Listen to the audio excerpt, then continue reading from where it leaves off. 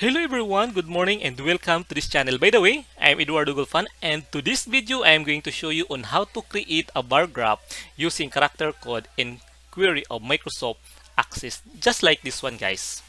So if you are still interested, please watch this video until the end and please subscribe if you have not yet subscribed.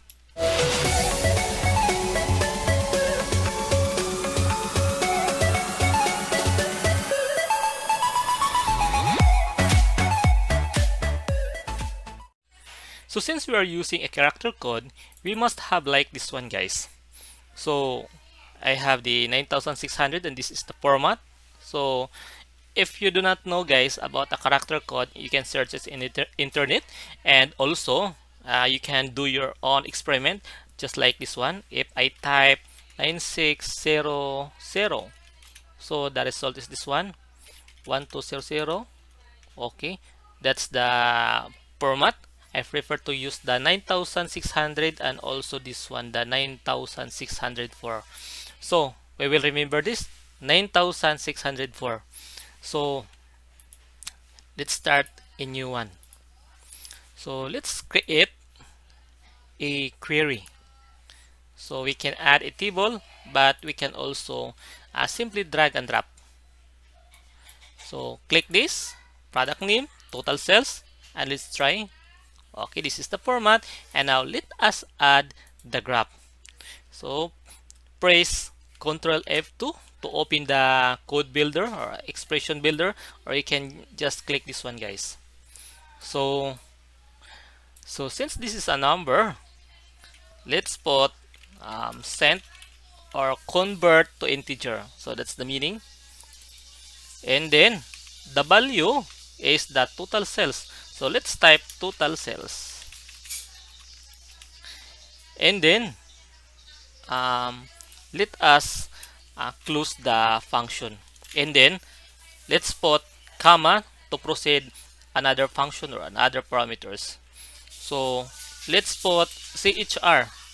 By the way, there are two options, the CHR and the CHRW. So the CHR, this is it has a limited symbols, characters, unlike the CHRW. So we're gonna use the CHRW, and I'm gonna use the 9604.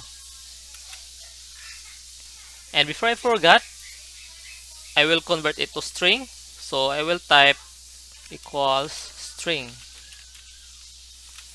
and add additional open enclose parentheses. And by the way, let's put bar graph, that only. Okay, click OK, and let's try. So this is the result, but as you can see, so they are the same, and this is not exactly what we want. So let us adjust guys.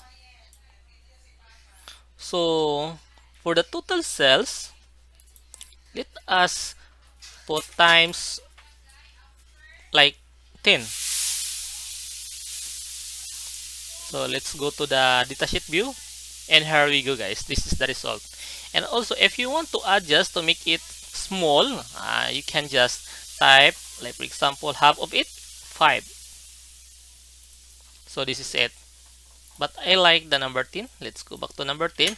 And then for the colors guys, for the color of this, let's go back, and then let's go to format. So here you can type what color you want, just like blue, green, white, red, black, magenta, or whatever. So for me, I like blue, so I will type here blue. Okay, this one, and then I will indicate the @ sign. So this signifies that this field is a text. So let's see, here we go, this is the result guys. I think this is enough. If you like this video, please click like, and if you have some questions, you can comment it down below. I will try my best to answer that question. And if you have not yet subscribed, please do subscribe. That's all guys, thank you, and see you to my next video.